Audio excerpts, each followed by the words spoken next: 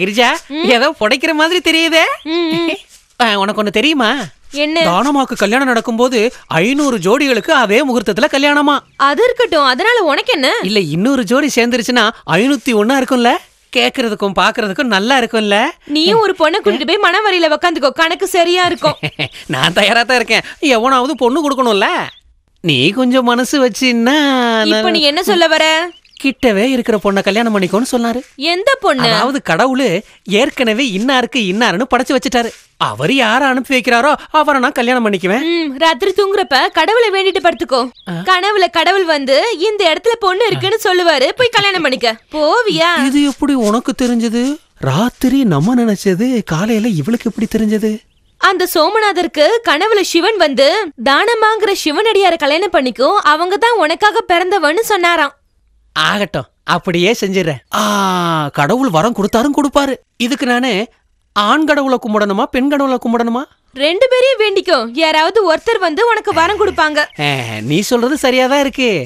2 பேரையும் தனித்தனியா கூப்பிட்டா ஏதாவது நினைச்சுக்குவாங்க. அதனால 2 பேரையும் ஒன்னா சேர்ந்து கூப்பிட்டுறேன். அதுக்காக அந்த அர்த்தநாரீஸ்வரரை கூப்பிட்டுறேன். அவங்க வந்து இந்த கையில கொடுக்கட்டும், இல்லைன்னா இந்த கையில கொடுக்கட்டும். சரி, இன்னைக்கு ராத்திரி எங்க படுத்திருக்க போற? எதுக்கு? இல்ல, கடவுள் வந்து உன் பேரை சொன்னாங்கன்னா அந்த நேரத்துல உன்னை நான் தேடிக்கிட்டு இருக்க முடியாதுல்ல. அதனாலதான் நீ எங்க படுத்திருப்பேன்னு கேட்டேன். அப்பா கண்ணப்பா, உன்னை உங்க அம்மா எந்த நேரத்துல பெத்தாங்களோ. நீ அபசகுணமா பேசாத. நீ என்ன அப்பா அண்ணன் சொல்லி என் மனசுல உள்ள ஆசையை கெடுத்துறாத. இன்னைக்கு ராத்திரி எனக்கு கனவு வரலன்னா நீ என்ன அப்பான்னு கூப்பிடு, அண்ணேன்னு கூப்பிடு, இல்ல தாத்தான்னு கூட கூப்பிடு. எனக்கு ஒண்ணு பிரச்சனை இல்ல. முதல்ல இங்கிருந்து போயா. அர்த்தநாரீஸ்வரா, இந்த கண்ணு இல்லாதவனுக்கு ஒரு நல்ல பொண்ணா காட்டி கொடுப்பா.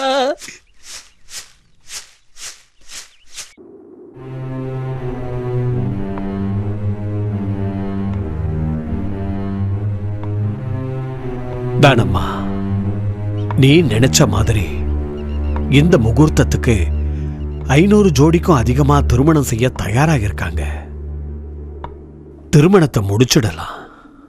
ஆனா தண்ணியே கிடைக்காத இந்த வறண்ட பூமியில வரப்போற ஜனங்களுக்கு தண்ணியை எப்படிமா கொடுக்க முடியும்? இந்த காரியத்தை செய்ய சொன்னதே சிவபெருமான் தான். அவர் சொன்னதுக்கு அப்புறம் கங்கா வராம போயிடுவாளா என்ன?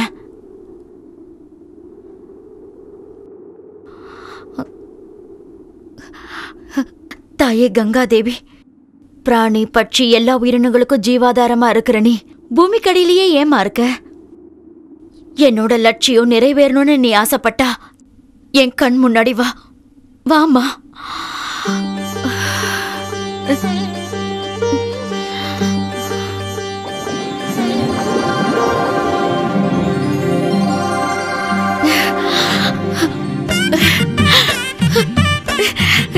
சுவாமி, என்னம்மா?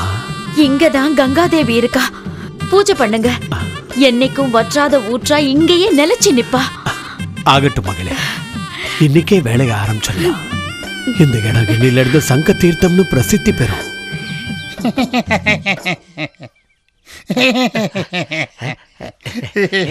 கிரிதரா, என்னடா தனியா உட்காந்து சிரிச்சிட்டு இருக்க? என்ன கேட்ட? இல்ல, ஆனு வாய பொளந்துட்டு சிரிச்சிட்டு இருக்கியா, அதான் கேட்டேன். ஓஹோ, நேத்து ராத்திரி உன் கனவுல அர்த்தநாரீஸ்வரர் வந்தாரா? நான் ஒரு பைத்தியக்காரன்.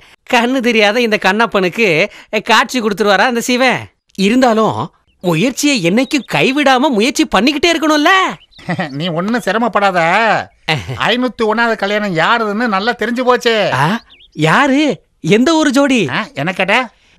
யாரு எந்த ஒரு ஜோடின்னு கேட்டேன்டா. எந்த ஊரும் கிடையாது. பொண்ணும் புள்ள இதே ஊர் தான். நம்ம கிரிஜா தான். அவன் மொரமாப்பிள்ளையோட நிச்சயதார்த்தம் முடிஞ்சு போச்சுல்ல. அப்படின்னா என் கனவு பூராவும் சுக்குநூறான்னு ஒருங்கி போயிடுச்சு. கடவுள் யார் யாருக்கு எங்க முடிச்சு போட்டிருக்காரோ அப்படிதான் நடக்கும்.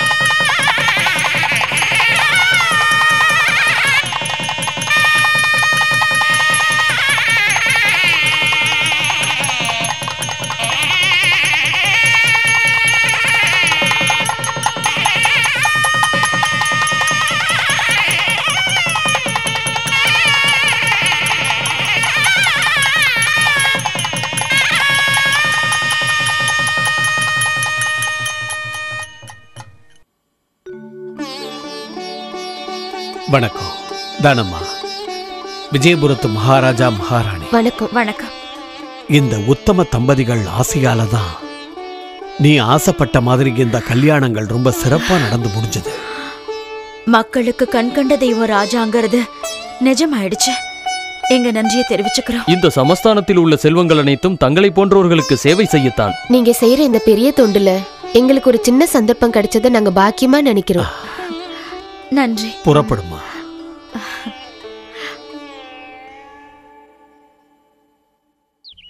கண்ணப்பா, என்னடா கல்யாணம் முடிஞ்சு எல்லாரும் கிளம்பி போயிட்டாங்க, நீ என்னடா பண்ற? இது என்னடா கையை இறுக்கமா பிடிச்சிட்டு இருக்க? இதுவா அர்ச்சதரா, புதுசா கல்யாணமான கிரிஜா தம்பதிகளை வாழ்த்துறதுக்கு. கிரிஜா தம்பதியினரை நல்லா வாழ்த்துறதுக்குடா. அப்படியா? அப்ப தாலி கட்டும் போது ஏன்டா போடல? நடந்தது 500 ஜோடிகளுக்கு. அவ்வளவு கூட்டத்துல அவங்கள நான் எங்க போய் பாக்குறது, எங்கடா போய் தேடுறது? அதான் அவங்க இந்த பக்கம் வந்தாங்கன்னா அர்ச்சதைய போட்டு என் மனசுல உள்ள ஆசா பாசம் எல்லாத்தையும் கொட்டிடலான்னு பார்த்தேன். பாயசமா? அதெல்லாம் முடிஞ்சு போச்சுடா. நாளைக்கு விருந்துல போடுவாங்க, அப்போ ஒரு புடி. டேய் செவுடா, பாயாசம் இல்லடா, ஆசா பாசம்டா. ஆசாவும் பாசாவுமா? அதான் பாரு, பொண்ணு மாப்பிள்ள வந்துட்டாங்க. இப்பதான் உங்களை பத்தி பேசிட்டு இருந்தோம். வாங்க வாங்க, ஆசீர்வாதம் வாங்கிக்கங்க. இவ்வளவு நேரம் இந்த அச்சதையை வச்சுட்டு உங்களுக்காக தான் காத்துட்டு இருக்கான். ஆசீர்வாதம் வாங்கிக்கங்க. போடுற அச்சதைய. நல்லா இருங்க, நல்லா இருங்க, நெடுலி வாழ்க. கண்ணப்ப சுவாமி, நல்ல ஆசீர்வாதம் பண்ணுங்க. என்னைய சாமி ஆக்கிட்டியா? ஆக்கிருங்க, சாமியாவே ஆக்கிருங்க. எப்பவும் எல்லாருக்கும் நல்லதே செய்யறேன். வாங்க வாங்க.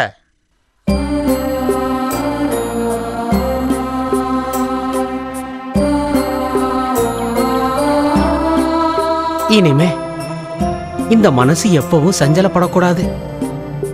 உள்ள இருக்கிற ஆத்மாவை சந்தோஷப்படுத்தணும், சந்தோஷமா வச்சுக்கிறேன். எடுத்த முடிவுல எந்த தப்பும் இல்லைன்றதுதான் என்னுடைய கருத்து. அது எப்படி நியாயமாகும்? 2 பேருக்கும் கல்யாணம் ஆகி இன்னும் 1 வாரம் கூட ஆகல. அதுக்குள்ளேயே கோயில் கொல்லன்னு போனா எந்த அப்பா அம்மாவுக்கு தான் மனசு தாங்கும்? எங்க வீட்டுல விளக்கேத்தி வைக்கிற மகாலட்சுமியை தந்திருக்கீங்க நீங்க. ஆனா நீங்க இப்போ இந்த அருள் ஜோதி உன் வீட்டுக்கு மட்டும் வெளிச்சம் கொடுத்தா போதுமா? நம்ம ஊருக்கு, நம்ம நாட்டுக்கே வெளிச்சம் கொடுக்கறதுல உனக்கு இஷ்டம் இல்லையா? சந்தன மரம் நம்ம வீட்டுக்கு மட்டும் வாசனை கொடுக்கணும்ன்றத மறந்துரு. இதெல்லாம் எப்படிதான் நடக்கணுங்கிறது ஈசனின் கட்டளை. என்ன சொல்றீங்க?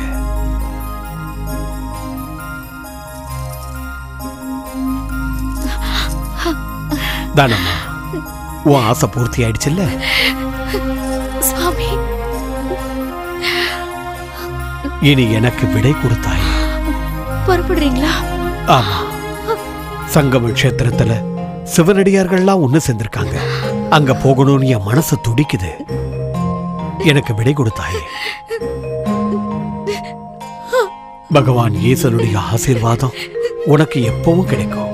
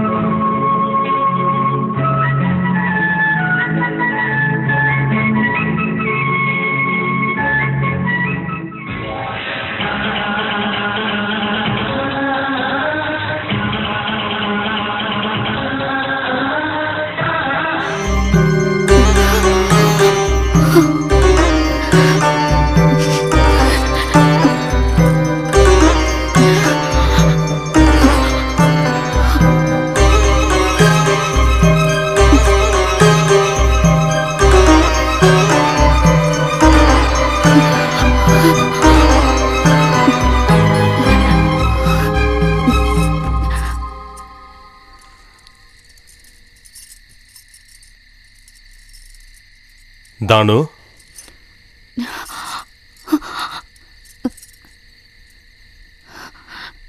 சுவாமி, என்னாச்சு? உங்க கண்ணு ஏன் கலங்குது?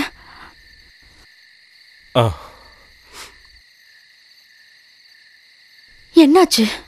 நம்பிக்கை நட்சத்திரம் மறைஞ்சிருச்சு. பரமநடிய ஜலசமாதி ஆயிட்ட, சிவனடி சேர்ந்துட்டேன். மரணத்துக்கு அஞ்சு புரட்சியை இந்த பூமியில விட்டது யாரு தாயி? பல வருஷங்களா இந்த பூமியில வானத்தை நம்பியும் அந்த வானத்திலேருந்து பொழிகிற மழையை நம்பியும் விவசாயம் பண்ற மக்களோட நிலையை உயர்த்துறதுக்காக போராடுறதே புரட்சி.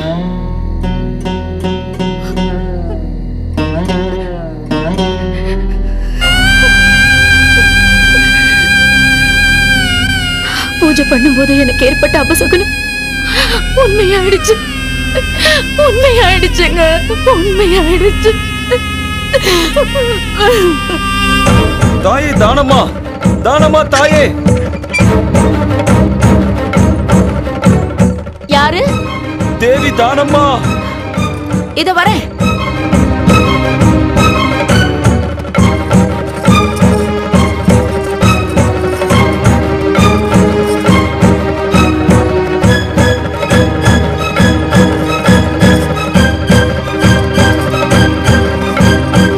நான் தான் தானம்மா. வணக்கம் தாயே, வணக்கம். நீங்க தான் எங்களை காப்பாத்தணும். வணக்கம். சொல்லுங்க, நான் உங்களுக்கு என்ன உதவி பண்ணணும்? உங்களால தர்மம் நிலைச்சு நிக்கணும் தாயி, சிவதர்மம் நீடிக்கணும். உங்க பேரு? நான் வீரநாச்சியப்பன், ஆலம்புரி பிரம்மலிங்கேஸ்வரர் கோயிலோட அர்ச்சகர், ஆனந்தபுரியிலேருந்து வரேன். நான் தினமும் பூஜை செய்யற பிரம்மலிங்கேஸ்வரரை அந்த ஊர் மக்கள் விஷ்ணு சிலையை பிரதிஷ்டை பண்றதுக்காக லிங்கத்தை எடுத்து துங்கபத்ரா நதியில தூக்கி போட்டுட்டாங்க தாயே. அவங்களெல்லாம் எதிர்த்து போராடுற அளவுக்கு எங்க கிட்ட சக்தி இல்ல தாயே. கல்யாணபுரியிலேருந்து வந்த ஒரு சிவனடியார் உங்க பெருமையை பத்தி சொன்னாங்க. அவங்களெல்லாம் எதிர்த்து போராடக்கூடிய சக்தி உங்ககிட்ட மட்டும்தான் இருக்கு, வேற யார்கிட்டயும் இல்லைன்னு அவரு சொன்னாரு. காப்பாத்துங்க தாயே, எங்களை காப்பாத்துங்க. வாங்க உள்ள போய் பேசலாம்.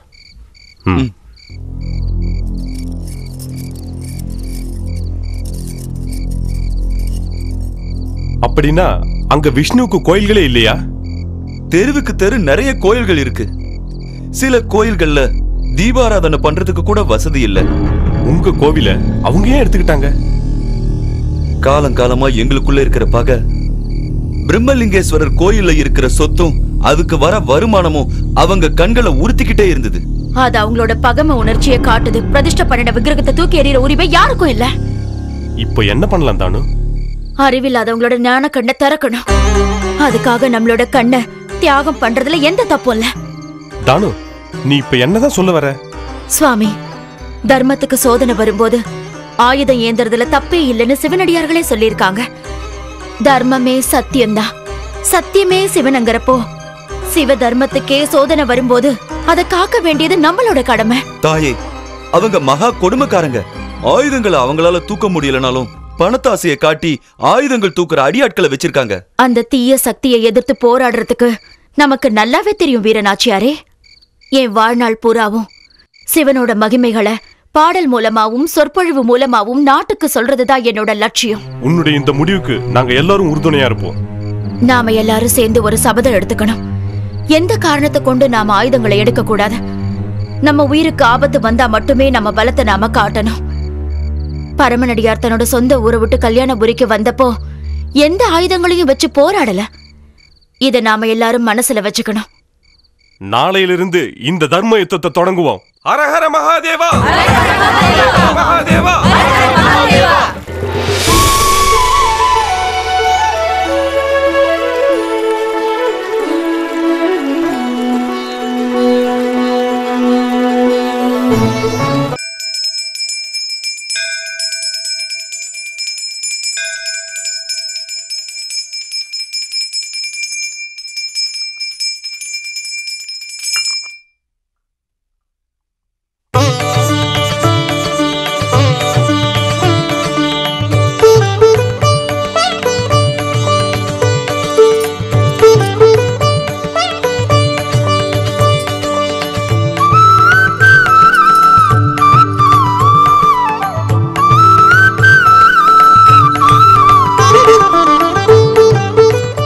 அம்மா தானம்மா தாயே, உங்களால இன்னைக்கு நான் எடுத்த பிறவி பயனை அடைஞ்சிட்டேன். எல்லாம் சிவனோட விருப்பம். பக்த கோடிகளே, கடவுளோட சந்நிதியில யாரும் பெரியவங்களும் இல்ல, சின்னவங்களும் இல்ல. அப்படி இருக்கும்போது நீங்க எதுக்கு ஹரிக்கும் சிவனுக்கும் பேதம் பாக்குறீங்க? ஹரியும் சிவனும் ஒண்ணுதாங்கிறது நாம சாப்பிடுற அரிசியிலேயே இருக்குங்கிறத உங்களால ஏன் புரிஞ்சுக்க முடியல? இந்த ஆலயத்துல என்னைக்காவது ஹரி வந்து ஹரனோட விக்கிரகத்தை எடுத்து எறிங்கன்னு, ஹரன் வந்து ஹரியோட விக்கிரகத்தை தூக்கி எறிங்கன்னு சொல்லியிருக்காங்களா? பார்க்கடலை கடையும் போது, ஆதிசேஷன் கோர விஷத்தை உமிழும் போது, பரமசிவன் உலகத்தை காப்பாத்துறதுக்காக அந்த விஷத்தையே குடிச்சார். அப்படி நஞ்சுண்ட சிவனை தண்ணில போடலாமா? இது என்ன தர்மம்? சிவனோட தலையிலிருந்து வர கங்கை நீரை நாம புனித நீரா நினைக்கிறோம். அவரையே தூக்கி தண்ணில போடலாமா? முதல் பூஜைக்கு உரியவரான பிள்ளையார் நம்ம எல்லா சுப காரியங்களையும் காக்கிறவர், புத்தி கொடுக்கிறவர், நமக்கு மோட்சம் கொடுக்கிறவர் இல்லையா? அப்படி இருக்கும்போது அவரோட தந்தையே உங்க எல்லாரோட கண்களுக்கும் சின்னவரா தெரியறாரா? இது தப்பு இல்லையா? மனுஷன மனுஷன் நேசிக்கணுங்கிற மனிதாபிமானத்துக்கே சோதனை வரும்போது அவருக்காக போராடுறதுல என்ன தப்பு? இயற்கை நீரை கொடுத்தது, நிலத்தையும் கொடுத்தது, நாம சுவாசிக்கிறதுக்காக காத்தையும் கொடுத்தது. இயற்கையை இதை அழிக்கும் போது இதை காப்பாத்துறது மும்மூர்த்திகளான நீதானே தத்தாத்திரேயான்னு நம்ம சிவனடியார்களும் சொல்லியிருக்காங்க. தர்மத்தோட தத்துவங்கள் எல்லாம் மனுஷனை பிரிக்கிறதுக்காக அல்ல, ஒண்ணு சேர்க்கறதுக்காக தான். மனசுல இருக்கிற பகைமை உணர்வை தூக்கி எரிஞ்சிட்டு எல்லா வடிவத்திலயும் இருக்கிற தெய்வத்தை வேற்றுமை பார்க்காம பூஜை பண்ணணும். இதுதான் என்னோட வேண்டுகோள்.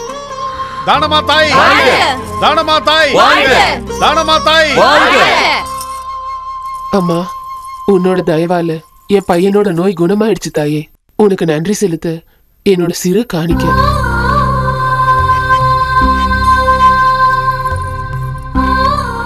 வீரநாச்சியப்பரே, இந்த செல்வம் எல்லாம் இந்த ஊருக்கே சொந்தம். இதை இங்கே எல்லோருக்கும் கொடுத்து விடுங்கள். சரியாதானோ? இந்த பொருட்களை இல்லைன்னு வரவங்களுக்கு கொடுங்க. பசின்னு வரவங்களுக்கு அன்னதானம் பண்ணுங்க. குழந்தைங்களுக்கு கல்வியை கத்து கொடுங்க. எல்லாரும் நல்லா படிச்சாங்கன்னா இந்த நாடே சுபிட்சமாயிடும். நல்லா சொன்னீங்க, சரியா சொன்னீங்க. தானம்மா தாய்க்கு வணக்கம். தர்மாதிகாரிக்கு என்னோட தாழ்மையான வணக்கம். தானம்மா, இவர்தான் இந்த ஊரோட தர்மாதிகாரி. வணக்கம். தர்மாதிகாரி அவர்களே, நீங்க எதுக்காக இந்த மாறு வேஷத்துல? ஆமா நாச்சியப்பரே, ஆமா. நம்ம நாட்டு மக்களோட நலனை அறிஞ்சு கொள்ளவே நான் இப்படி வந்திருக்கேன். ஆனா நான் இல்லாத சமயத்தில்தான் இந்த அசம்பாவிதம் நடந்து விட்டது. வீர நாச்சியப்பர் அவர்களே, இந்த தாய் மக்களுக்கு செய்யும் தொண்டுகளை பற்றி நான் கேள்விப்பட்டேன். அதை இன்று நேரில் கண்டுவிட்டேன். மகான்கள் இந்த பூமியில் எங்கு பிறந்தால் என்ன, அவர்களுடைய சேவை இந்த மனித குலத்திற்குத்தான் என்ற உண்மையை நிரூபித்திருக்கிறார் இந்த அன்னை. இதுவே உண்மையான தர்மம். உங்களோட இந்த பரந்த மனப்பான்மைக்கு என்னோட சிறந்தாழ்ந்த வணக்கம். எந்த சத்தியமோ அநியாயத்தை கூட சகிச்சுக்கும், ஆனா அக்கிரமங்களை சகிச்சுக்காத. அந்த அக்கிரமங்களை ஒடுக்க விஷ்ணுவோட சக்கரமும் சிவனோட முக்கொண்ணும் என்னன்னைக்கும் தயாராயிருக்கும். நான் புறப்படுறேன், வரேன். தானம்மா தாய்க்கே, தானம்மா தாய்க்கே, தானம்மா தாய்க்கே, தானம்மா தாய்க்கே, தானம்மா தாய்க்கே, தானம்மா தாய்க்கே. வீர நாச்சியப்பன் அவர்களே, இந்த மகாதாயின் மகத்தான சேவையையும் லிங்கத்தை மறுபடியும் பிரதிஷ்டை செய்த வீர கதையையும் கல்வெட்டில் பொறிக்க வேண்டும். காலம் காலமாய் அழியாமல் இருக்கும். தங்கள் ஆணைப்படியே நடக்கிறேன்.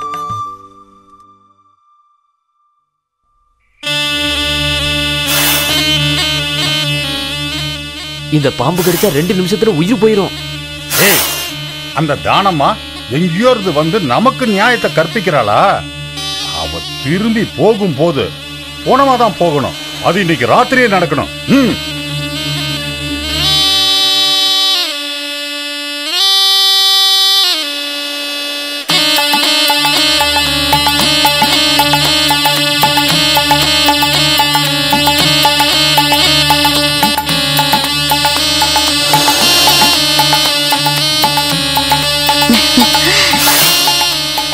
என்ன நாகராஜா, இந்த நடுநிசையில நீ எதுக்காக வந்திருக்கன்னு எனக்கு தெரியும்.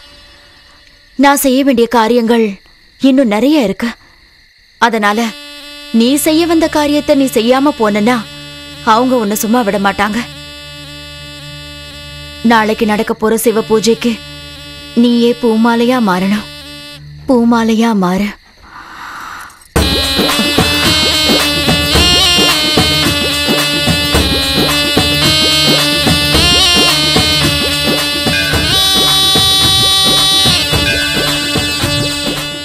நாகராஜா, பஞ்சபூதங்களுக்கு நடுவுல தான் இந்த மனித சமுதாயமே இருக்கு.